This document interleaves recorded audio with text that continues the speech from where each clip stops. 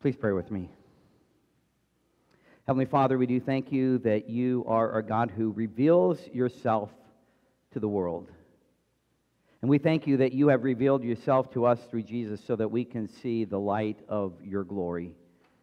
We pray, Lord, that as we hear your word again today, that you will continue to speak to us. Open our ears that we may hear. In the name of Jesus we pray. Amen.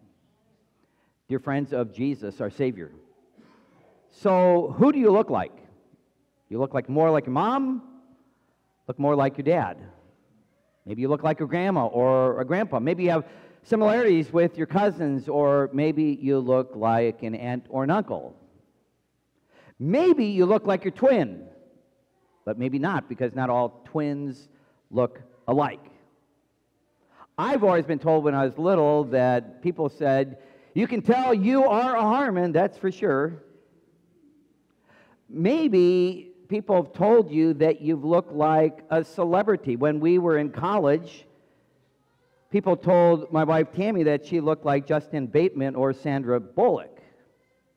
People told me I looked like Michael J. Fox. Some people said from my side profile I looked like Paul McCartney. And then as I turned gray, people said I started looking like and sounding like Jay Leno. Without the big chin, but maybe it's because we both have a lisp. Some people, have you noticed, they look like their pets? Here, take a look at the people. They look like their dogs. And I think they're proud of that. So again, who do you look like? When God created Adam and Eve, he created them in his image. And what that means is they were like God in the sense that they were perfect and they were reflecting God's image. But as soon as sin came into the world, they and everyone else no longer reflected the image of God. They no longer loved God first and loved each other and served one another. They started loving creation, loving themselves, and then doing what was only in their best interest. And they started doing things that ought not to be done. Listen to what we read in Galatians chapter 5, beginning with verse 19. Galatians chapter 5, beginning with verse 19, talks about the acts of the sinful nature. So Galatians chapter 5, beginning with verse 19 says, the acts of the sinful nature are obvious. Sexual immorality, impurity, debauchery, idolatry, witchcraft, hatred, discord, jealousy, fits of rage, selfish ambition, dissension, factions, envy, drunkenness, orgies, and the like. I warn you, as I did before, that those who live like this will not inherit the kingdom of God. See the difference between the way Adam and Eve were living in the image of God in perfect creation and then when sin has come into the world, and because sin has come into the world, and then people are no longer reflecting the image of God. Because of sin, our sinful nature does what is contrary to the Spirit. And that means when sin came into the world, the image of God was lost. But then God has been working to restore the image of God and to restore people into his likeness. Now we see this in part when Moses goes up on Mount Sinai, because when Moses goes on top of the mountain, we know that God is with him. He's in the presence of God. God is speaking to him. God is giving him the law. And when he comes down with the revealed law of God to the people, and he doesn't even notice it, his face is radiant, it is shining, it's glowing, so much so when Aaron and the other leaders see him, they're afraid of him. They don't want to go near him. But Moses comes near, he speaks to them, and when he's done speaking to them, he puts the veil back over his face. And then it says when he goes into the presence of God, because they had the tent of meeting, when he goes into the presence of God, when he listens to God, he takes the veil off when he's in God's presence. And then he goes back and he speaks to the people again, and when he's done speaking, he puts the veil back over his face. You might be thinking he's putting the veil over his face to keep them from seeing the shining face, but that's not why he does that. He does it, it says in Scripture, to keep them from gazing at his face while it is dimming. Not because it's shining, but it's dimming. And the reason for this is that the glory of the old covenant, the law, is only temporary. But the glory of the new covenant is coming, and it is going to be eternal. It is going to be glorious. So 3 of Jesus' disciples get a glimpse of God's glory in Jesus Christ, who is the new covenant. It says in the Gospel of Mark, after 6 days, Jesus takes Peter, James, and John up on the mountain. So after 6 days, what just happened? It was after 6 days that Peter confessed that Jesus is Christ, the Son of the living God. And then Jesus then tells his disciples that he is going to be abused, that he's going to be abused by the teachers of the law, the elders, and the Sadducees. He's going to then be put to death on a cross, and then on the 3rd day, he's going to be raised again to life. And it was after these things, after the confession of the disciples, and after Jesus tells them about his death and resurrection, he takes the 3 disciples up on a high mountain, and there it says, he was transfigured before them. His clothes became dazzling white, whiter than anyone in the world could bleach them, and there appeared before them Elijah and Moses, who were talking with Jesus. So why 6 days? Why does it give those that the days 6 days? Because if we go to Exodus chapter 24, I think this gives us some understanding of why they waited 6 days. Exodus chapter 24, beginning with verse 15, says, when Moses went up on the mountain, the cloud covered it, and the glory of the Lord settled on the Mount Sinai. For 6 days the cloud covered the mountain, and on the 7th day the Lord called to Moses from within the cloud. To the Israelites, the glory of the Lord looked like a consuming fire on top of the mountain. Then Moses entered the cloud as he went on top of the mountain, and he stayed on the mountain 40 days and 40 nights. So, see the similarities? The cloud in the Old Testament covered the mountain. The glory of God covered the mountain for 6 days. And on the 7th day, God spoke to Moses. In the gospel, we read that they waited 6 days, and then on the 7th day, they went up on the mountain. The cloud covered the mountain, and on the 7th day, God spoke. 6 days, God speaks on the 7th. 6th day, God speaks on the 7th. Can you imagine? Can you imagine Jesus, his face and his clothes shining bright as the sun, as clean as you can get your clothes, even brighter than that? Can you imagine all that is happening on that mountain? And not only that, but then we also see and read that Moses and Elijah are there on that mountain talking to Jesus. Why are they there?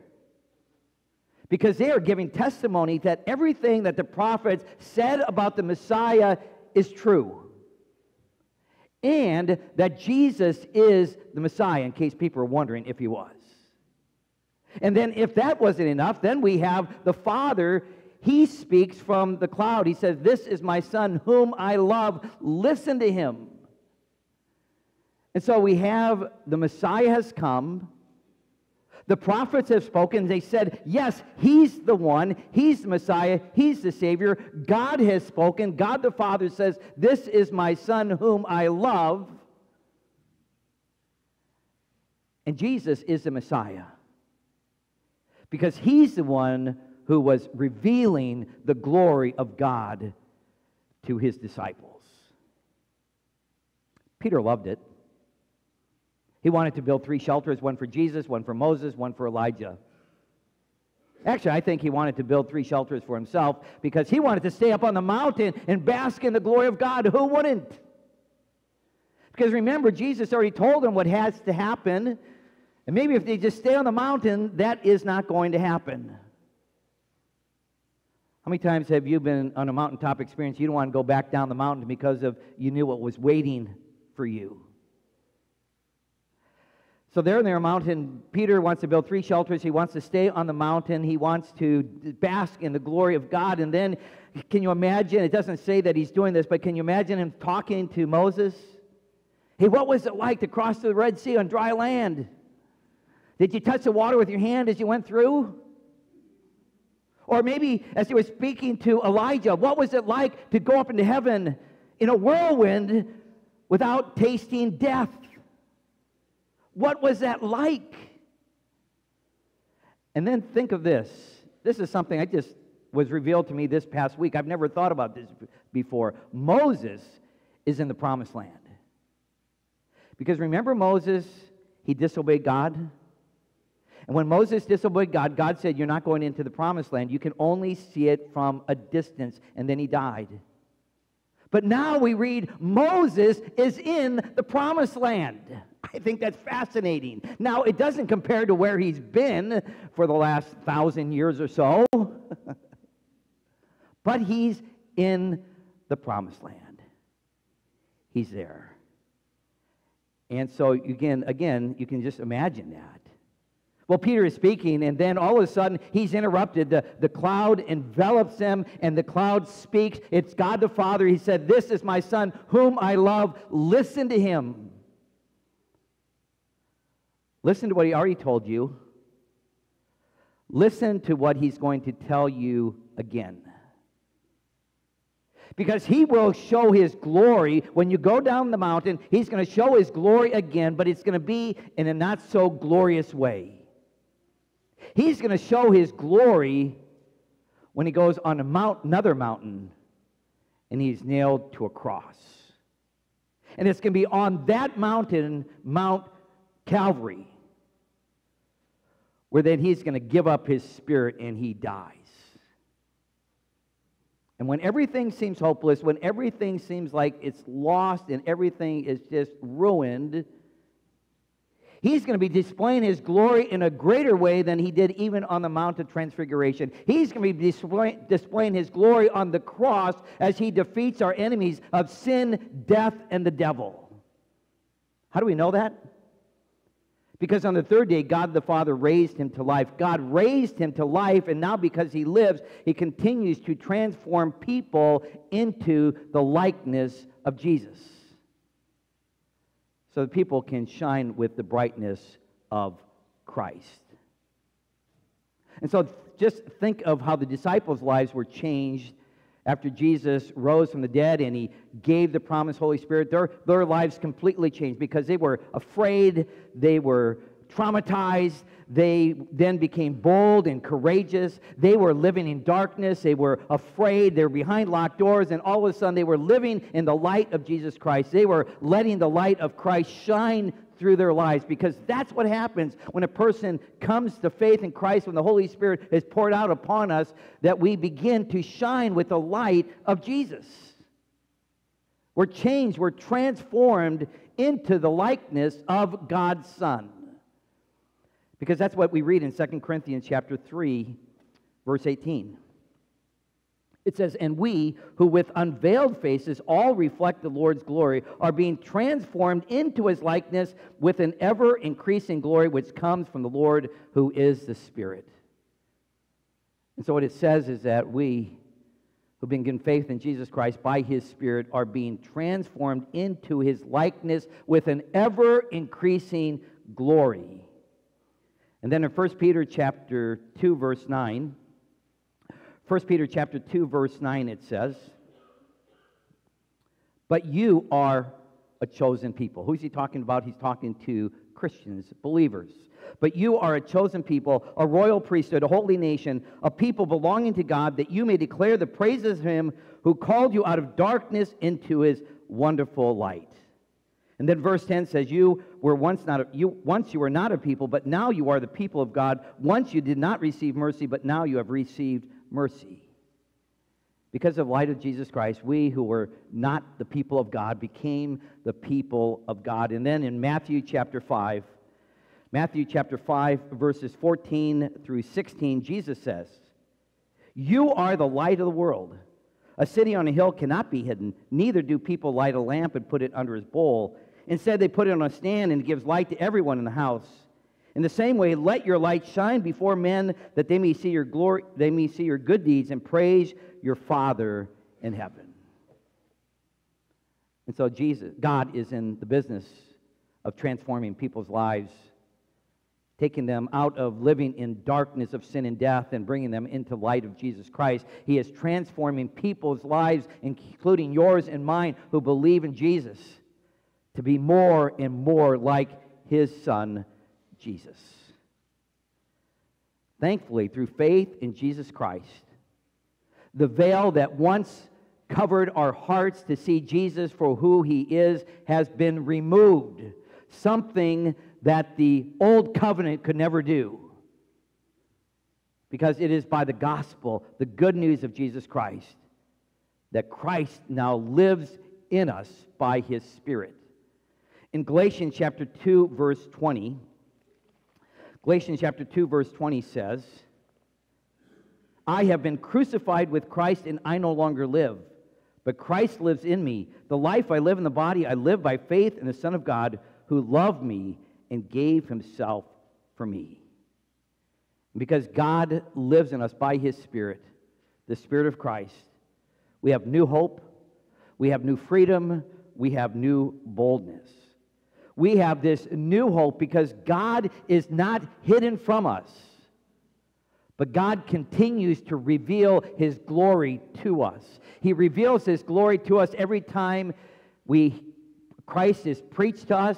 We receive the glory of God every time Jesus speaks to us through His Word, and we see the glory of God every time we come to the Lord's table, where we receive the body and blood of Jesus Christ for the forgiveness of all of our sins. And we see the glory of God whenever another Christian is loving God, loving us, and loving others. You see, as Christ is living in us, and as we gather together as God's people, God is displaying His glory more and more in us. And that's why it's so important.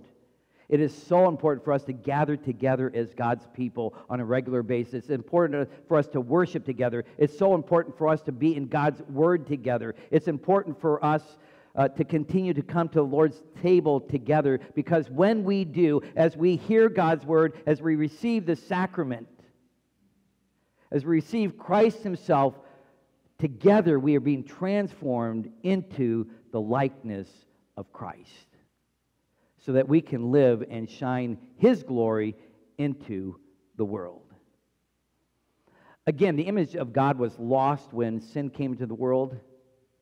But thankfully, God restored that in us by God's grace through faith in Jesus Christ. And because of Christ, because of God's Spirit living in us, we are now able to love God and to love our neighbor. Something the world desperately needs, because if our world is ever going to change for the better, it's going to be because Christians are displaying and reflecting the glory of God in the world. Instead of living our lives only for ourselves according to our sinful nature, we live by the Spirit of God that is living in us. And that is completely opposite the way our sinful nature lives. Because if we go back to Galatians chapter 5, starting with verse 22, it says, but the fruit of the Spirit is love, joy, peace, patience, kindness, goodness, faithfulness, gentleness, and self-control. Against such things there is no law. So again, who do you look like? Hopefully people will say, you know, you are looking more and more like Jesus. And when they don't know what they see, maybe they see something different in you, they're wondering what it is, then you have the opportunity to tell them, it's Jesus, it's not me, believe me, it's not me, it's Jesus. It's Jesus and me because of God's Spirit living in me. And that means, because of your faith in Jesus Christ, by God's Spirit, you all look radiant. To God be the glory. Amen. Please pray with me. Heavenly Father, we do thank you that you have transformed our lives where we were living in the darkness of our sin and death, into the light of Christ, where we have hope and where we know that we are going to not only live with you today, but also continue to live with you forever. Lord, we live in a world that is dark by sin, and so we pray that as we reflect the Lord's glory through us, that more and more people will see Christ, that they will believe in him, and they will have life in his name. And so, Lord, we pray that as we live our lives, help us to reflect the glory of Christ in our world by the way we live, and when we fail, when we sin, move us to repent and receive your grace and continue to live our lives for you. Lord, we pray all this in the name of Jesus. Amen.